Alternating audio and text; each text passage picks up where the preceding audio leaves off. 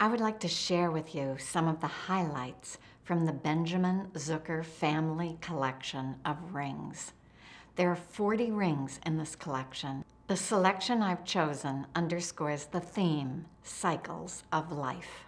The first ring is a gimmel ring from the Rothschild collection. Gimmel means twin, and this is an enormously complicated ring that breaks apart into two separate sections, twins. The bezel is composed of two stones, a beautiful red ruby and a spectacular diamond. On either side of the bezel, there are hands holding hearts with enameling in the same colors, the green and red of the bezel. On the hoop, the names of the couple are inscribed with the date of their marriage, 1631. As the ring opens, it reveals two cavities. One cavity shows a baby and the other cavity a skeleton, with the idea that death comes eventually to everyone. Finally, there's an inscription which says, "Who God has joined together, let no man tear asunder." Diamond rings are one of the highlights in this collection.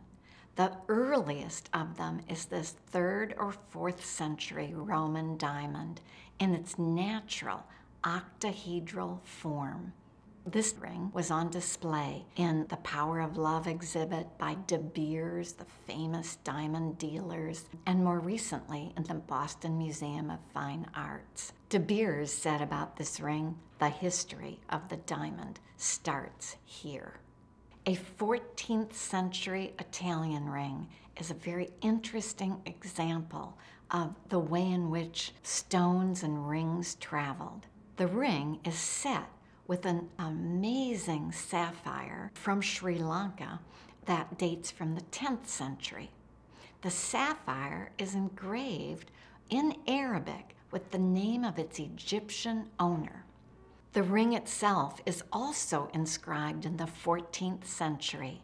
It reads, "For love thou wast made, and for love I wear thee." Jewish wedding rings are a significant part of this collection. This one is amazing, with white enameled hands supporting a house that opens. The house is a symbol both of the Temple of Jerusalem, but also of the home that a Jewish couple would make. Used during the ceremony and then returned to the synagogue, such rings are often inscribed Mazel Tov, or good luck. The last ring I want to share with you concludes my selection on the cycles of life. This ring is about time.